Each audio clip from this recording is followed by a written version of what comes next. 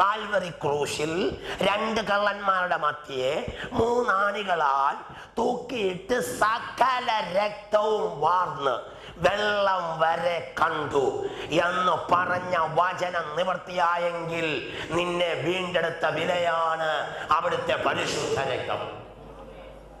എന്നെ വിലയ്ക്ക് വാങ്ങിക്കുക. ഇവിടെ ഇരിക്കുന്ന ഓരോ രക്ഷിക്കപ്പെട്ട മക്കളെയും ദൈവം വിലയ്ക്ക് വാങ്ങിയിരിക്കുക. ഈ ദേഹം ദൈവത്തിൻ്റെതാ. ഇഷ്ടം മാതിരി ഉടുക്കാനും ഇഷ്ടം മാതിരി നടക്കാനും ഇഷ്ടം മാതിരി പറയാനും ഇഷ്ടം മാതിരി നോക്കാനും ഇഷ്ടം മാതിരി ജീവിക്കാനും ഈ ശരീരത്തെ ഇനി നിനക്ക് അവകാശമില്ല. ഈ ശരീരം നിന്റേതല്ല, ഈ ശരീരം ദൈവത്തിൻ്റെതാണ്. ഹലോ, രക്ഷിക്കപ്പെട്ടെങ്കിൽ ഇഷ്ടം പോലെ നടക്കാൻ പറ്റത്തില്ലെന്ന്, വേർപെട്ട ശേഷം ഇഷ്ടം പോലെ എന്തും കാണിച്ചു കൂട്ടാൻ പറ്റത്തില്ലെന്ന്, ദൈവഹിതത്തിന് നീ ചിട്ടപ്പെടുത്തണമെന്ന് പരിശുദ്ധാത്മാവെ ആലോചന പറയുന്നു.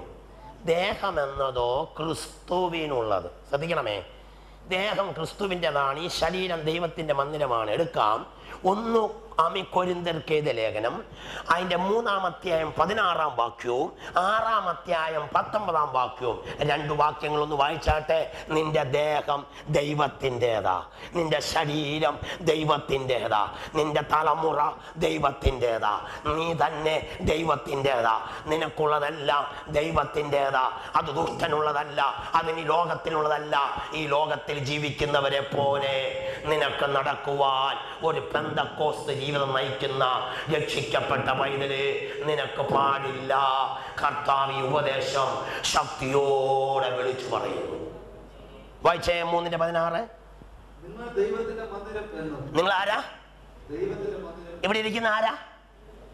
നമ്മൾ ചിന്തിക്കുന്ന നിസാരരാണെന്ന്. ലോകം നോക്കുമ്പോൾ നിനക്കൊന്നുമില്ല, നീ നിസാരനാ. വേണ്ടും പോലുള്ള സൗന്ദര്യമില്ല, വിദ്യാഭ്യാസമില്ല, പഠിപ്പില്ല, പ്രാപ്തിയില്ല, സൗന്ദര്യമില്ല, വീടില്ല, കൂടില്ല, നാടില്ല, സ്വന്തക്കാരില്ല, ബന്ധുമിത്രാദികളില്ല, കട്ടയ്ക്ക് നിൽക്കാൻ ഒന്നുമില്ല.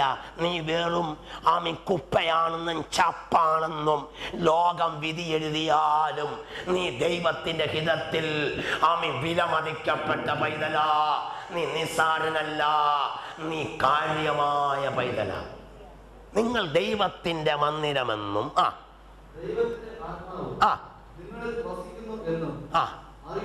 ചിലരുടെ നടപ്പും പോക്കും സംസാരം കണ്ടിട്ട് ദൈവത്തിന്റെ ആത്മാവ് ഉണ്ടെന്ന് പോലും തോന്നില്ല. സ്തോത്രം. ഇരിപ്പും ഭാവവും നോക്കിക്കഴിഞ്ഞാൽ എൻ്റെ കർത്താവെ ഇങ്ങനൊരു സാധനം ആ വ്യക്തിയിലുണ്ടോ എന്ന് പോലും അറിയാത്ത നിലയിലാണ് ഇടപാടുകൾ, ഇടങ്ങേടുകൾ കടന്നു വരുന്നത്. ഇന്ന് രാത്രി ആത്മാ പറയുന്നു, നിങ്ങൾ ദൈവത്തിൻ്റെ മന്ദിരമെന്നും ദൈവത്തിൻ്റെ ആത്മാവ് നിങ്ങളിൽ വസിക്കുന്നു എന്നും നിങ്ങൾ അറിയുന്നില്ലയോ? ഈ രാത്രി പരിശുദ്ധാത്മാവ് ഇടപെടുന്നു. ആത്മാവിൻ്റെ വിലയേറിയ പങ്കാണ് നിന്റെ ശരീരത്തിൽ സ്വർഗം തന്നിരിക്കുന്നത്. ആ പങ്ക് വിലയ്ക്ക് വാങ്ങിയിരിക്കയാൽ ഈ രാത്രി ആത്മാവ് വിളിച്ചു പറയുന്നു, ഈ ശരീരം ദൈവഹിതത്തിനായി സമർപ്പിക്കപ്പെടട്ടെ. നിങ്ങൾ ദൈവത്തിന്റെ മന്ദിരമെന്നും ദൈവത്തിന്റെ ആത്മാവ് നിങ്ങൾ വസിക്കുന്നു എന്നും നിങ്ങൾ അറിയുന്നില്ലയോ? അടുത്ത വാക്യം. സൂക്ഷിച്ചോണം. രക്ഷിക്കപ്പെട്ട ശരീരം സൂക്ഷിച്ചോണം.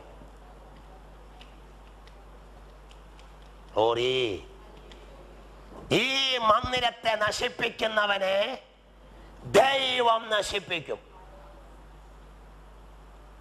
സ്തോത്രം. അതുകൊണ്ട് ദൈവത്തിന്റെ കരം നിന്റെയും നിന്റെ കുടുംബത്തിനകത്ത് വീഴാതെ വണ്ണം ആ ഭയങ്കരമായ മണ്ഡലത്തിൽ നിന്ന് രക്ഷപ്പെടുവാൻ ഇന്ന് രാത്രി ദൈവഹിതത്തിനായി ശരീരം ഏൽപ്പിക്കപ്പെടട്ടെ. ദൈവത്തിന്റെ മന്ദിരത്തെ നശിപ്പിക്കുന്നവനെ ദൈവം നശിപ്പിക്കും. അടുത്ത വാക്യം, ദൈവത്തിന്റെ മന്ദിരം വിശുദ്ധമല്ലോ, നിങ്ങളും. ഈ ശരീരവും ഈ ഇരിക്കുന്ന ആളത്വവും വ്യക്തിത്വവും ആരാന്നറിയാമോ? ഇത് ദൈവത്തിൻ്റെതാ. ഒരു കാരണവശാലും ഇവിടെ വരാനുള്ള യോഗ്യതയില്ലായിരുന്നു. പുറംപറമ്പിൽ എറിയപ്പെട്ടവരായി, ഒരു കണ്ണിന് ദയ തോന്നാതെ ആമി ചെളിക്കുണ്ടിൽ താണ് മൂക്കറ്റം വരെ ചെളിയും ചേറും കൂടി തള്ളി നീ തകർന്നു പോകേണ്ട സ്ഥാനത്താണ് ആമി നിന്നെ വലത് കൈ പിടിച്ച് പാറമേൽ നിർത്തിച്ചിട്ട് നിന്റെ വായിൽ പുതിയ പാട്ട് തന്നിട്ട് അത് സ്തുതി എന്ന് പറയാൻ സ്വർഗം നിനക്ക് അനുവാദം കിട്ടിയത്. Jesus law. ഇന്ന് ആത്മഹത്യയോടെ നീയും നിന്റെ കുടുംബവും ഔട്ടാകേണ്ട സമയം കഴിഞ്ഞു. സ്തോത്രം. ഭൂമിയിൽ നീ ഒരു ഭാരമായിരുന്ന സ്ഥാനത്ത്, മറ്റുള്ളവർക്കൊരു ഭാരമായ ജീവിതമായിരുന്ന സ്ഥാനത്ത് സ്വർഗം നിന്നെ വിലയ്ക്ക് വാങ്ങി ദൈവസഭയ്ക്കകത്ത് കൊണ്ടുവന്നിരുന്നത് നിന്റെ ഹിതപ്രകാരം പോകാനല്ല, കർത്താവിന്റെ ഇഷ്ടപ്രകാരം പോകുവാനാണ് സ്വർഗം നിന്നെ വിലയ്ക്ക് വാങ്ങിയത്. Glory to God. ഈ പരമപ്രധാനമായ ഉപദേശം ദൈവസഭ മനസ്സിലാക്കിയിട്ട് ജീവിതത്തെ ചിട്ടപ്പെടുത്താൻ ഒരാത്മീകനോട് പരിശുദ്ധാത്മാവ് ദൂത് പറയുന്നു.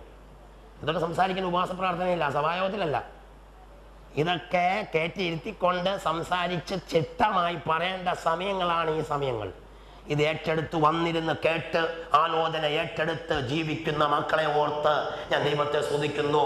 നിന്റെ മേൽ പരമപ്രധാനമായ ദൈവത്തിന്റെ ഹിതം വെളിപ്പെട്ടു വരുന്ന ദിനങ്ങളാകുവാൻ നന്നായി കർത്താവിനായിട്ട് ജീവിക്കട്ടെ. സ്തോത്രം. ഇനി നമുക്ക് 6-ാം അധ്യായത്തിന്റെ 19-ാം വാക്യം, 1 കൊരിന്ത്യർ 6:19, ഇതിനോട് ചേർന്ന് മറ്റൊരു കാര്യം കൂടി ആത്മാവ് ഇടപെടുകയാണ്. ദൈവത്തിന്റെ ദാനമായി നിങ്ങൾ ഇരിക്കുന്ന നിങ്ങളെ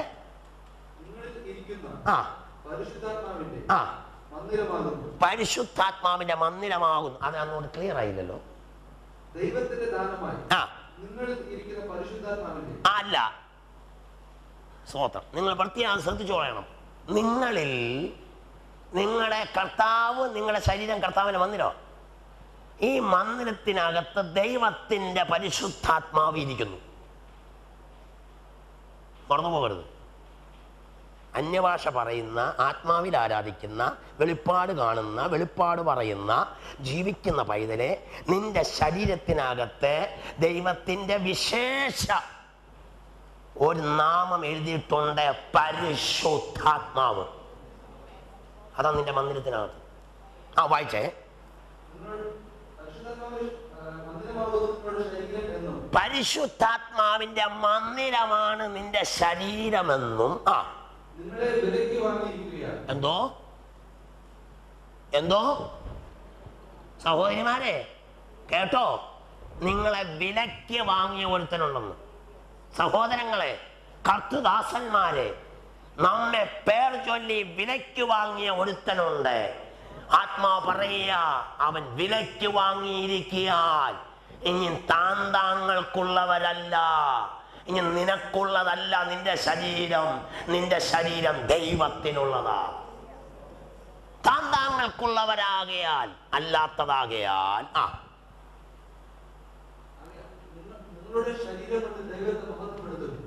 നിങ്ങളുടെ ശരീരം കൊണ്ട് ദൈവത്തെ, നിങ്ങളുടെ ശരീരം കൊണ്ട് ദൈവത്തെ ഒന്ന് സ്തുതിച്ചേ.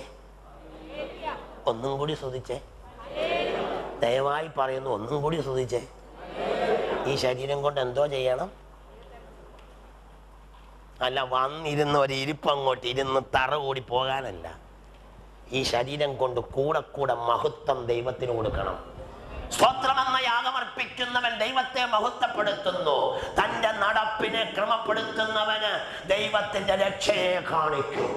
നടപ്പ് ക്രമീകരിച്ചിട്ട് ഒരു മുട്ടൻ സ്തോത്രം പറഞ്ഞാൽ നിന്നിൽ ദൈവത്തിന്റെ ഹിതം വെളിപ്പെടും.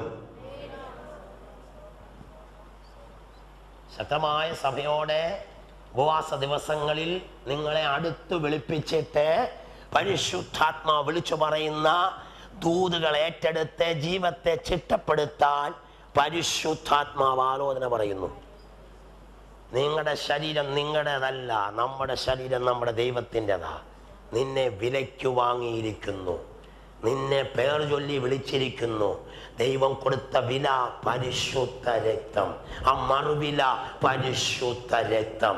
ഇത് കൊണ്ട് വിലയ്ക്ക് വാങ്ങിയ പൈതലേ, ഇനി നിന്റെ ഇഷ്ടപ്രകാരമല്ല നടക്കേണ്ടത്. ദൈവത്തിൻ്റെ ഇഷ്ടം തിരിച്ചറിയുവാൻ ബുദ്ധിഹീനരാകാതെ ദൈവത്തിൻ്റെ ഹിതം ഇന്നതെന്ന് പരിശോധിച്ചുകൊണ്ട് നിങ്ങൾ ബുദ്ധിയുള്ളവരായി കർത്താവിനെ സേവിപ്പാൻ പരിശുദ്ധാത്മാവ് ആലോചന പറയുന്നു. സ്തോത്രം. അതുകൊണ്ട് ഈ ശൈലത്തിൽ ആവശ്യമില്ലാത്ത ഒരു പരിപാടിയും ചെയ്യാൻ പോകരുത്. ലോകം നടക്കുന്ന പോലെ, ലോകക്കാർ കാണിക്കുന്ന പോലെ, ലോകക്കാർ ഉടുക്കുന്ന പോലെ, ലോകക്കാർ അണിയുന്നത് പോലെ, ലോകക്കാർ ചെയ്യുന്നത് പോലെ ഒന്നും ചെയ്യാൻ ഈ ശൈലത്തിൽ ദൈവം പറഞ്ഞിട്ടില്ല. അങ്ങനെ പറയുന്ന വ്യക്തിയെ, ചെയ്യുന്ന വ്യക്തിയെ ദൈവം നശിപ്പിക്കുമെന്ന് പരിശുദ്ധാത്മാവ് ഇടപെടുന്നു. ദേഹത്തെ കൊല്ലുന്നവനെ ഭയപ്പെടണ്ട, ദേഹത്തെയും ദേഹിയും കൂടി നിത്യ തീക്കുണ്ടത്തിൽ തള്ളിയിടവനെ ഭയപ്പെടട്ടെ. ദൈവത്തിന്റെ കയ്യിൽ വീഴുന്നത് ഭയങ്കരമെന്ന് ഇന്ന് രാത്രി പരിശുദ്ധാത്മാവ് ഇടപെടുന്നു. എന്ന് വെച്ചാൽ നിന്റെ ഇഷ്ടം മാതിരി പോകാനല്ല ഒരു ദൈവപൈനെ സംബന്ധിച്ചേക്കുന്നത്, ദൈവത്തിൻ്റെ ഇഷ്ടപ്രകാരം പോകാനാണ്. ആ ദൈവഹിതം തിരിച്ചറിയുന്ന മക്കൾക്കായി ഞാൻ എൻ്റെ ദൈവത്തിന് സ്തോത്രം ചെയ്യുന്നു.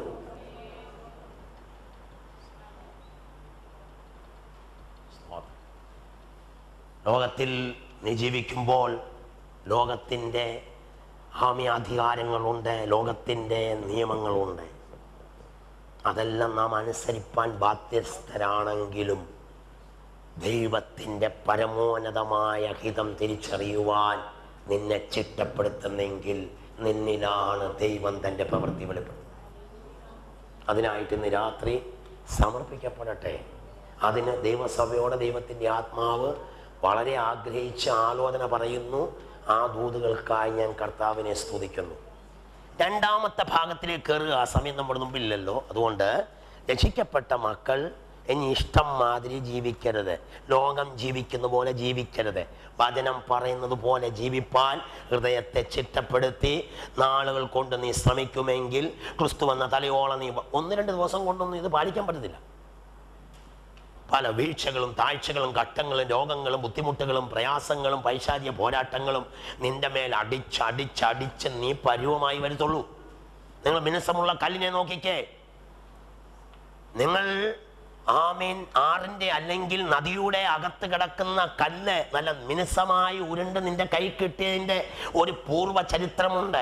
ഇത് കൂർത്ത മുനകളായിരുന്നു, ഇത് പരുഷമായിരുന്നു, തൊട്ട മുറിയുമായിരുന്നു.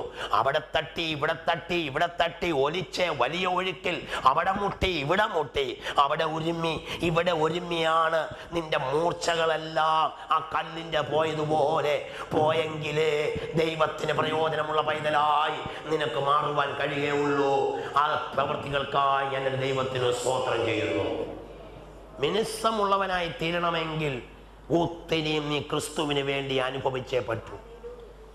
ഒത്തിരിയും കഷ്ടങ്ങളിൽ നീ പങ്കുള്ളവരാകും തോറും അതിൻ്റെ പ്രത്യാശ വർദ്ധിക്കുന്ന മക്കൾക്കായി ദൈവത്തെ സ്തുതിക്കുന്നു. ദൈവം ഇതിലെ കഷ്ടത ദൈവമക്കൾക്ക് വെച്ചിരിക്കുന്ന ദൈവീയ സ്വത്ത. ദൈവമക്കൾ ക്രിസ്തുവിലേക്ക് കടന്നു വരുമ്പോൾ ചോദിച്ച വരങ്ങൾ ചോദിച്ചു വാങ്ങിക്കാൻ ദൈവം പറഞ്ഞിട്ടുണ്ട്. പക്ഷേ 2 വരങ്ങൾ ചോദിക്കത്തില്ലെന്ന് കർത്താവ് കണ്ടതുകൊണ്ട് 2 വരങ്ങൾ നമ്മെ പിടിച്ചേൽപ്പിച്ചേക്കുക. ഒന്ന്, ക്രിസ്തുവിൽ വിശ്വസിപ്പാൻ മാത്രമല്ല അവനോട് കൂടി കഷ്ടമനുഭവിക്കാനും കൂടിയുള്ള വരം നിങ്ങൾക്ക് തന്നിരിക്കുന്നു. പ്രവചനം ചോദിച്ചു വാങ്ങിക്കാൻ പറഞ്ഞിട്ടുണ്ട്, വിശ്വാസം ചോദിച്ചു വാങ്ങിക്കാൻ പറഞ്ഞിട്ടുണ്ട്, വീര്യപ്രവൃത്തികൾ ചോദിച്ചോളാൻ പറഞ്ഞിട്ടുണ്ട്, സ്നേഹം ആചരിപ്പാൻ ആത്മാ പറയുന്നുണ്ട്, ശ്രേഷ്ഠ വരങ്ങൾ കാംക്ഷിപ്പിൻ എന്ന് പറഞ്ഞിട്ടുണ്ട്. പക്ഷെ ആരും കാംക്ഷിക്കാത്ത ക്രിസ്തുവിലുള്ള വിശ്വാസം. 2, അവന് വേണ്ടി കഷ്ടം ചെയ്യിക്കുന്ന ആ സഹിക്കുന്ന മണ്ഡലം ആരും ചോദിക്കത്തില്ലെന്ന് കർത്താവ് കണ്ടതുകൊണ്ടാണ് പരമോന്നതമായ ഇഷ്ടം തെളിയിക്കുവാൻ സ്വർഗം ഈ വരം നിനക്ക് തന്നിരിക്കുന്നത്. ഇത് മാറണേ കർത്താവേ, ഇതൊന്ന് മാറ്റിത്തരണമേ കർത്താവേ, ഇതൊന്ന് ജയമെടുക്കാൻ കൃപ നൽകണമെന്ന് പ്രാർത്ഥിച്ചാൽ ദൈവഗീതം നിന്നിൽ വെളിപ്പെടുകയില്ല. കർത്താവേ, ഇത് സഹിക്കാനുള്ള കൃപ എനിക്ക് താ, ഇതിനുള്ള വരം എനിക്ക് താ, അതിനെ എന്നെ ദൈവം നിർത്തണമേ എന്ന് നീ കരഞ്ഞു പ്രാർത്ഥിച്ചാൽ ദൈവഹിതം നിന്നിൽ വെളിപ്പെട്ടു വരുമെന്ന് പരിശുദ്ധാത്മാവിൻ്റെ ആലോചനയ്ക്കായി ഞാൻ എൻ്റെ ദൈവത്തിന് സ്തോത്രം ചെയ്യുന്നു. ക്രിസ്തുവിൻ്റെ ആദിപാഠങ്ങളിൽ മരിച്ച ദൈവമക്കൾ ഇനി അതിൽ ജീവിക്കാൻ പറ്റത്തില്ല. ഇനി ജീവിക്കണമെങ്കിൽ ദൈവത്തിൻ്റെ ആദ്യ പാഠങ്ങളുണ്ട്. ദൈവത്തിന് ആദ്യ പാഠമുണ്ട്, ദൈവത്തിൻ്റെ ഒന്നാം പാഠമുണ്ട്. അതിന്ന് രാത്രി അല്പം നേരത്തേക്ക് വേണ്ടി പറഞ്ഞിട്ട് ദൈവഹിതവും കൂടി ചിന്തിച്ച് പ്രാർത്ഥിച്ച് ഒരു നല്ല സമർപ്പണത്തോടെ ഈ ചർച്ച് വിട്ട് നമ്മുടെ ഭവനങ്ങളിലേക്ക് എത്താം. വരും ദിനങ്ങളിൽ ദൈവഹിതം നിന്റെ കുടുംബത്തിൽ വെളിപ്പെടും എന്ന് ആത്മാവ് വെളിപ്പെടുത്തുകയാണ്. എന്താണ് ക്രിസ്തുവിൻ്റെ ആദ്യ പാഠം? ക്രിസ്തുവിൽ ജനിക്കുന്ന ദൈവമക്കളുടെ ഒന്നാം പാഠം എന്താണ്? നമുക്കറിയാം, ജനിച്ചു വീണ് കഴിഞ്ഞ് നിലത്തെഴുത്ത് പഠിച്ചിട്ട് അമ്മ ആ ആ ഈ ഊ ഊ റാ ഊ റാ വള്ളി ഉറി. സ്തോത്രം. ഇങ്ങനെ ആദ്യം പാഠം പഠിച്ചവരെ എവിടെ ഇരിക്കുന്ന എല്ലാവരും ഇപ്പം സെന്റൻസ് നീട്ടി വായിക്കുന്നുണ്ടെങ്കിലും ആദ്യ പാഠം മറക്കല്ല്. ഒന്നാം ക്ലാസ്സിലെ ഇരിപ്പും മറക്കരുത്. നിന്റെ ക്രിസ്തുവിൻ്റെ ആദ്യ പാഠമുണ്ട്, ഇത് മറന്നു പോകാതിരിക്കുക. ഇപ്പം ഭയങ്കര ഗമയാ. ഞാൻ ആരാന്ന് നിനക്കറിയാമോ, നീ ആരെന്ന് എനിക്കറിയാമോ, ഞങ്ങൾ ആരും അറിയത്തില്ലെന്ന് നിനക്കറിയാമോ. ഇന്ന് പകൽക്കാലം നമ്മൾ ആരുമല്ലെന്ന് ഉള്ള ബോധം വന്നാൽ നാം വിടുതൽ പ്രാപിച്ചു കേട്ടോ. ആത്മാവിൻ്റെ ദൂതുകൾക്കായി ഞാൻ ദൈവത്തെ സ്തുതിക്കുന്നു. അതുകൊണ്ട് വല്ലതും അറിയാമെന്നുള്ള ഭാവം ഉണ്ടെങ്കിൽ ഒന്നും നിനക്ക് അറിയുന്നില്ല എന്നുള്ള ഭാവം നിന്റെ മേൽ വ്യാപരിക്കട്ടെ. അവിടെയാണ് ദൈവഹിതം വെളിപ്പെടുന്നത്. കൃപയ്ക്കായി ഞാൻ ദൈവത്തിന് സ്തോത്രം. എന്താണ് ലോകത്തിൻ്റെ ആദ്യ പാഠങ്ങൾ? അത് പറഞ്ഞു കഴിഞ്ഞു. ഇനി എന്താണ് ക്രിസ്തുവിൻ്റെ ആദ്യ പാഠം? രക്ഷിക്കപ്പെട്ട മക്കൾ ഒന്നാം പാഠത്തിലേക്ക് കയറണം. ഒന്നാം പാഠം എന്താണ്? എബ്രായ ലേഖനം 6-ാം അധ്യായം 1 മുതലുള്ള വാക്യങ്ങൾ. അല്പം ബുദ്ധിമുട്ടുണ്ട്, നിങ്ങളുടെ ഇരിപ്പ് കണ്ടിട്ട് എനിക്ക് മനസ്സിലാകുന്നു. ഇച്ചിരി ബുദ്ധിമുട്ടുണ്ട്, ഇത് ഗ്രഹിക്കാൻ ഇച്ചിരി പ്രശ്നമുണ്ടെന്ന് എനിക്കറിയാം. എങ്കിലും ആമേൻ, ഈ ഉദ്ദേശം ദൈവത്തിൻ്റെ പരമോന്നത മണ്ഡലമായിരിക്കുന്നത് കൊണ്ട് ഈ ഹിതം ദൈവസഭയെ അറിയിക്കേണ്ട ഉത്തരവാദിത്വം ദൈവത്തിൻ്റെതാണ്. ദൈവം ഇന്ന് രാത്രി അത് അറിയിക്കുകയാണ്. 6-ാം അധ്യായത്തിന് 1-ാം വാക്യം വായിച്ച്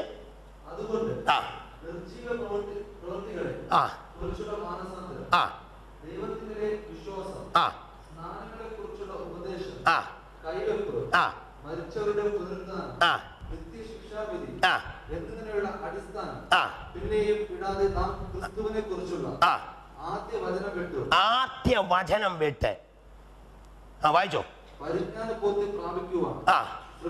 ദൈവത്തിന് സ്തോത്രം. ക്രിസ്തുവിൽ ജനിച്ച മക്കളുടെ ആദ്യ പാഠങ്ങൾ വിടണം. എന്താണ് ആദ്യ പാഠം? സ്തോത്രം. നിർജീവ പ്രവൃത്തികളെ കുറിച്ചുള്ള മാനസാന്തരം, അതാദ്യ പാഠം. ദൈവത്തിങ്കിലെ വിശ്വാസം, അതാദ്യ പാഠം. സ്നാനങ്ങളെക്കുറിച്ചുള്ള ഉപദേശം, അതാദ്യ പാഠം. മരിച്ചവരുടെ പുനരുത്ഥാനം, അതാണ് ആദ്യ പാഠം. നിത്യശിക്ഷാവിധി, ഇതൊക്കെയാണ് ഒരു ദൈവപൈൻ്റെ ആദ്യ പാഠം. അത് വിടണം.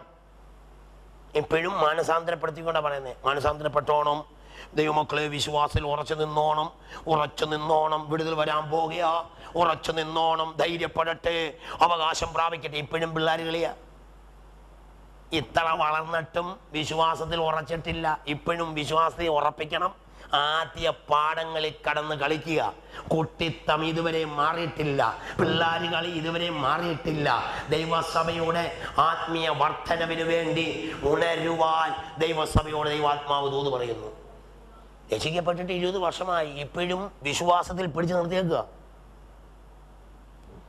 യോ മാറിപ്പോകല്ലേ, no turning back, no turning back.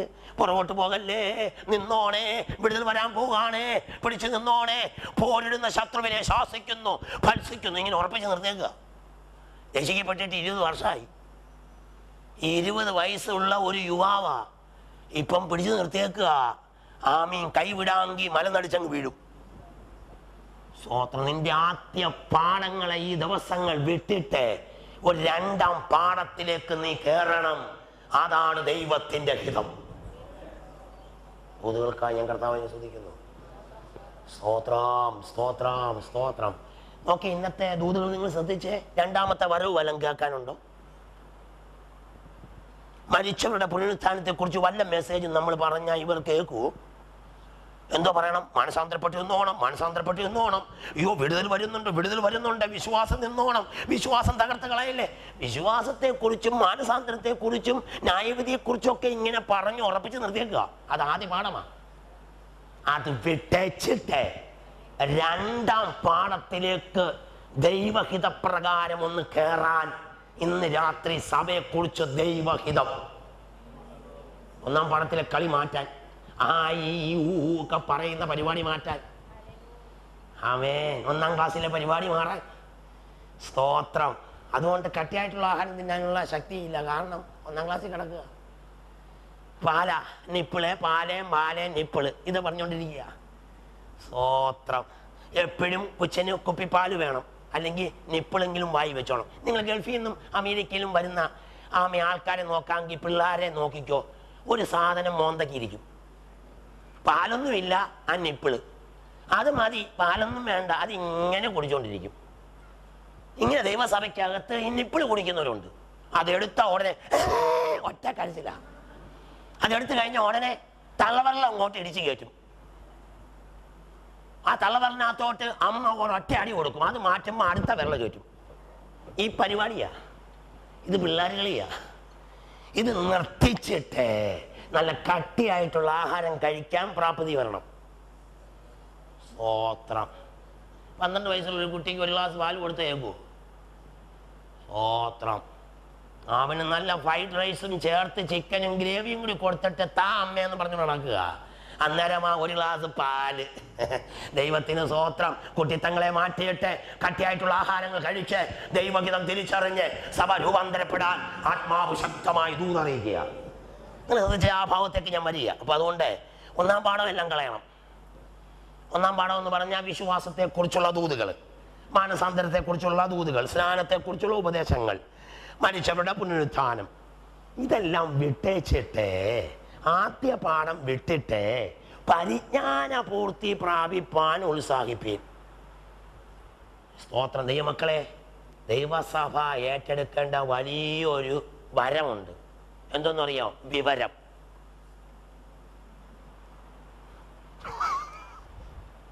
എൻ്റെ ദൈവമേ, എല്ലാവരും എന്നോട് പിണങ്ങിയല്ലോ.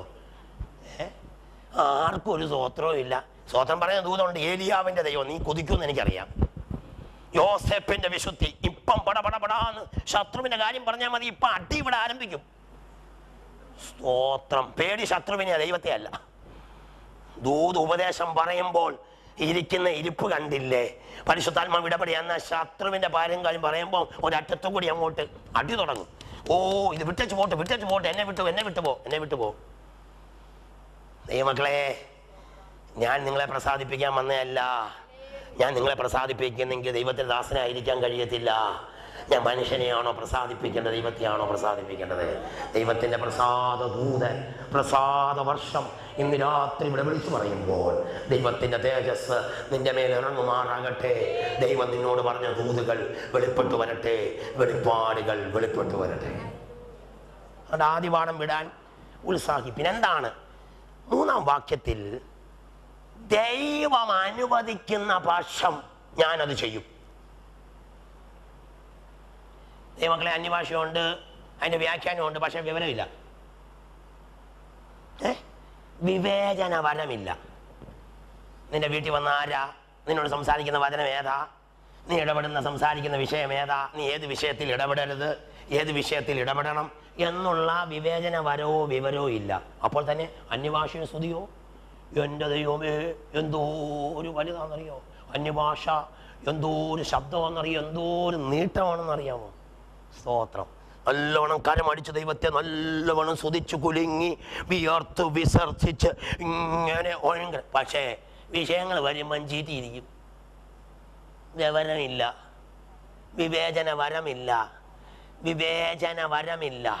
പ്രത്യേകിച്ച് ഈ കാലഘട്ടത്തിൽ വിവേചന വരത്തിനായി പ്രാർത്ഥിപ്പാൻ ദൈവഹിതം ഇന്ന് രാത്രി നിന്നോട് ഇടപെടുന്നു.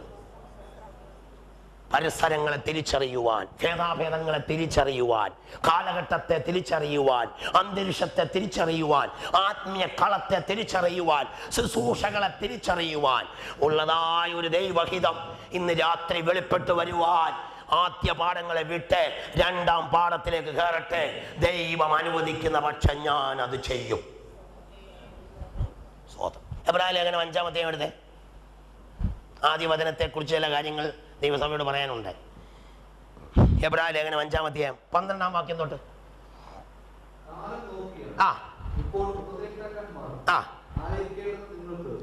ദൈവത്തിന്റെ അകപ്പാടുകളുടെ ആദ്യ പാഠങ്ങളെ തന്നെ വീണ്ടും ഉപദേശിച്ചു തരുവാൻ ആവശ്യമായിരിക്കുന്നു. നിങ്ങൾ ശ്രദ്ധിച്ചേ, കാലം നോക്കിയാൽ അനേകരെ പഠിപ്പിക്കേണ്ടവരാ. രക്ഷിക്കപ്പെട്ടത് എത്ര വർഷമായി? 16 വർഷമായി. രക്ഷിക്കപ്പെട്ട എത്ര വർഷമായി? 20 വർഷമായി. രക്ഷിക്കപ്പെട്ട എത്ര വർഷമായി? 25 വർഷമായി. പക്ഷേ രക്ഷിക്കപ്പെട്ടിട്ട് എത്ര വർഷമായി? ഭാഷ ചോദിക്കുക. വിശ്വാസി രക്ഷിക്കപ്പെട്ടിട്ട് 40 വർഷമായി. പക്ഷേ ഇപ്പോഴും പിള്ളേരുകളിൽ മാറിയിട്ടില്ല. ഇപ്പോഴും ചെറിയ ചെറിയ കുട്ടിത്തം. അനേകരെ ഉപദേശിച്ച് ഉപദേഷ്ടാവായി ക്രിസ്തു വന്ന തലയോളം വളർത്തേണ്ട നീ ആദ്യ പാഠങ്ങളിൽ കിടക്കുന്ന നിന്നെ കുറിച്ച് ദൈവഗീതം വിളിച്ചു പറയുന്നു. അതൊന്ന് മാറിയിട്ട് ദൈവഗീതം തിരിച്ചറിയാൻ മനസ്സൊന്ന് രൂപാന്തരപ്പെടട്ടെ. ഒന്നുകൂടി വായിച്ച ദൈവാസനെ 12-ാം വാക്യം.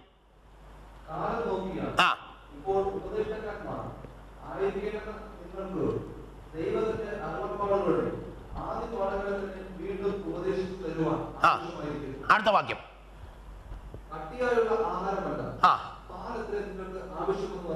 സ്തോത്രം. കട്ടിയായിട്ടുള്ള ആഹാരം വേണ്ട, കാരണം തിന്നാനുള്ള ശേഷിയില്ല. സ്തോത്രം. 1 വയസ്സ് പ്രായമുള്ള ഒരു കൊച്ചിന് നല്ല ചിക്കൻ അങ്ങോട്ട് വറുത്ത് കൊടുത്താൽ അത് തിന്നുമോ? അത് പറയും മമ്മി പാല്, ചിക്കൻ വേണ്ട. മമ്മി നിപ്പിള്, അത് മതി, ചിക്കനൊന്നും വേണ്ട. സ്തോത്രം. എന്നാൽ 12 വയസ്സുള്ള ഒരുത്തിന് മുമ്പിൽ പാല് വെക്കുക, ചിക്കൻ വെക്കുക, ഏതാ എടുക്കുന്നത്? അവൻ അങ്ങോട്ടൊരു വലി, ഇങ്ങോട്ടൊരു വലി, അകത്തോട്ടൊരു വലി. എന്നിട്ട് പറയും മമ്മി അടുത്തതാ. സ്തോത്രം. എങ്ങനെയുണ്ട് ക്രിസ്ത്യ ജീവിതം? എങ്ങോട്ടൊക്കെയാ വലിക്കുന്നേ? സ്തോത്രം. ചിലര് തുപ്പിക്കളയുക, ഇതൊന്നും എനിക്ക് വേണ്ട, ഇതൊന്നും എനിക്ക് ആവശ്യമില്ല. കട്ടിയായിട്ടുള്ള ആഹാരമല്ല, പാലത്രേ നിങ്ങൾക്ക് ആവശ്യമെന്ന് ദൈവാത്മാവ് ഓർപ്പിക്കുന്നു. ചിലരിന്ന് ഉറങ്ങുന്നുണ്ട്, കാരണം ചില കുഞ്ഞുങ്ങൾ പാല് കുടിച്ചാൽ ഉറങ്ങും. വചനം മായമില്ലാത്ത പാല, നല്ല സൂപ്പറായിട്ട് ഉറങ്ങുക, ഫീൽ ചെയ്തുകൊണ്ടിരിക്കുക. ഉറങ്ങിക്കോ. അങ്ങനെയും ഈ സഭ ഒരു അനുഗ്രഹമായിട്ട് വരട്ടെ. വീട്ടിലോ ഉറക്കമില്ല, ഇവിടെയെങ്കിലും ഒരു ഉറക്കം കിട്ടട്ടെ. ഉറങ്ങി ആശ്വസിച്ചു കൊള്ളി. സ്തോത്രം. അല്ലേ? നോക്കിയേ, കുഞ്ഞിൻ്റെ കയ്യിലോട്ട് പാല് കിട്ടിയ ഓടൻ കുഞ്ഞു ഫ്ലാറ്റായി. സ്തോത്രം. ചിലര് നല്ല വചനം കുടിച്ചോണ്ടിരിക്കുക, നല്ലോണം ഉറങ്ങിക്കൊണ്ടിരിക്കുക. ആമീൻ. ചില മാതാപിതാക്കൾ പറയുന്ന കേട്ടുകൊണ്ട് കുഞ്ഞു ഉറങ്ങിയാലും പാല് കുടിക്കുക പാസ്റ്ററേ. സ്തോത്ര. Hallelujah, hallelujah. എല്ലാവർക്കും സന്തോഷമുണ്ട്. ഹല്ലേലൂയ പറ. ഇല്ലെന്ന് മനസ്സിലായി. സ്തോത്രം.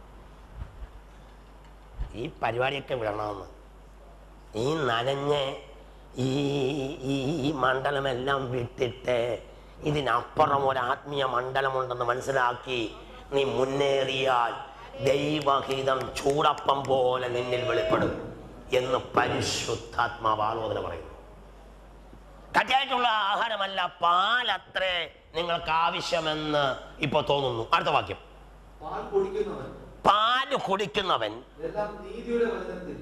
നീതിയുടെ വചനത്തിൽ പരിചയമില്ലാത്തവനത്രേ. വചനത്തിൽ പരിചയമില്ലാത്തവനായി പാൽ കുടിക്കുന്നത്. ഓറി. സ്തോത്രം. അടുത്ത വാക്യം. അവൻ ശിശുവല്ലോ. കട്ടിയായിട്ടുള്ള ആഹാരമോ നന്മ തിന്മകളെ തിരിച്ചറിയുവാൻ തഴക്കത്താൽ അഭ്യസിച്ച ഇന്ദ്രിയങ്ങളുള്ളവരായി. പ്രായം തിരിഞ്ഞവർക്ക് പറ്റത്തുള്ളൂ കട്ടിയായിട്ട് ആഹാരം. വ്യാഖ്യാനിക്കാണ്ടല്ലോ, എല്ലാവരും ഇവിടെ വ്യാഖ്യാനികളാണല്ലോ. വ്യാഖ്യാനിച്ചു. സ്തോത്രം. നിങ്ങൾ ഈ 1-ാം ക്ലാസ്സിലെ പിള്ളേരെ നോക്ക്, ശ്രദ്ധിക്കുക. ഒരു കാര്യം പറയാൻ പോവാ, ശ്രദ്ധിച്ചേ. 1-ാം ക്ലാസ്സിലും 2-ാം ക്ലാസ്സിലൊക്കെ ക്ലാസ് നടന്നുകൊണ്ടിരിക്കുമ്പോൾ ഒരു കുട്ടി ഒരു റൂളി പെൻസിൽ എടുത്ത് വേറൊരു കുട്ടിയുടെ പള്ളയ്ക്ക് ഒറ്റ കയറ്റി. പിള്ളേർ കളി പറയാൻ പോവാം. പിള്ളേർ കളി പറയാം, സഭയിലുണ്ട് ഈ പിള്ളേർ കളി. അടുത്ത് നല്ല പഠിച്ചുകൊണ്ടിരിക്കുകയായിരുന്നു, ഒറ്റ കേട്ട്. എന്നിട്ട് അവൻ മിണ്ടാതിരിക്കും. ഉടനെ കുത്തിയ കുട്ടിയുമായിട്ട് വന്ന് സാറേ സാറേ സാറേ സാറേ എന്നെ ഈ കുട്ടി റൂളി പെൻസിൽ വെച്ച് കുത്തി. സാറേ സാറേ സാറേ സാറേ സാറേ പറഞ്ഞിട്ടുണ്ടോ? ആ കുട്ടി, ഏത് കുട്ടിയാ ഈ കുട്ടിയെ കുത്തിയത്? സാറ്. അങ്ങനെ കുറെ സാറന്മാരും. സാറും കുട്ടികളും നല്ലതാ. കുട്ടിക്ക് പറ്റിയ സാറാ. ആമി സാറിന് പറ്റിയ കുട്ടിയാ. സ്വോത്രം സ്വോത്രം. ചിലർ ചിന്തിക്കുന്നുണ്ട് രാവിലെ ആയിരുന്നു നല്ലത്, രാത്രി മോശമായി പോയി. രാത്രി ഇത് പകൽ കിടന്ന് ഉറങ്ങേൻ്റെ എന്തോ പോരാട്ടമുണ്ട്. എനിക്ക് തോന്നുന്നത് രാത്രിയെക്കാളും പകലത്തെക്കാളും എഫക്റ്റ് രാത്രിയിലാണ്. സ്വോത്രം. കുറെ ആരാധന ഇല്ലാതിരിക്കുന്നത് നല്ലതാണ്. സ്വോത്രം. ഇങ്ങനെ കയ്യടിച്ച് പാസ്സാക്കി പോയിട്ട് എന്നാ കാര്യം? വളർച്ച പ്രാപിച്ചിട്ടില്ലേ? കയ്യടി എന്തിനെ? സ്വോത്രം. പിന്നെ പറയും സാറേ സാറേ പുറം കണ്ടോ, സാറേ പുറം കണ്ടോ മഷി കുടഞ്ഞേക്കുന്നത്, സാറേ സാറേ സാറേ സാറൊന്ന് വിളിച്ച് പറ സാറേ, അവന് 2 അടി കൊടുക്കുക സാറേ. ഇവനടിക്കാനുള്ള ശേഷിയില്ല, കാരണം പാൽ കുടിക്കുക. എന്നാൽ നിങ്ങൾ ചിന്തിക്കേ, 12 വയസ്സുള്ള ഒരു ക്ലാസ്സിൽ 6ാം സ്റ്റാൻഡേർഡിൽ പഠിക്കുക, അവൻ പേന വെച്ച് പള്ളയ്ക്കൊരു കയറ്റി കയറിയെങ്കിൽ സാറേ സാറേ എന്നാണ് പറഞ്ഞേ, തെളിച്ചോ ഒരു കയറ്റി കൊടുക്കും. അവിടെ വെച്ച് കേസ് തീരും. പരാതിയുമില്ല, പരിഭ്രമവുമില്ല. ശത്രുവിനോട് പ്രതികരിക്കാൻ, ശത്രുവിനോട് യുദ്ധം ചെയ്യാൻ. പാസ്റ്റേ പാസ്റ്റേ പാസ്റ്റേ ഇന്നലെ വീട്ടിൽ ശത്രു വന്നു പാസ്റ്റേ, പാസ്റ്റേ ഒന്ന് ശാസിക്കും പാസ്റ്റേ, പാസ്റ്റേ എനിക്ക് ശാസിക്കാൻ പറ്റുന്നില്ല, അയ്യോ എൻ്റെ പ്രത്യേകിച്ച് വെപ്പ് പല്ലും കൂടിയാ, ആ പല്ലും കൂടി അങ്ങ് പോകും ശാസിച്ചാൽ, അതുകൊണ്ട് പാസ്റ്റേ ഒന്ന് പ്രാർത്ഥിച്ചേരും പാസ്റ്റേ.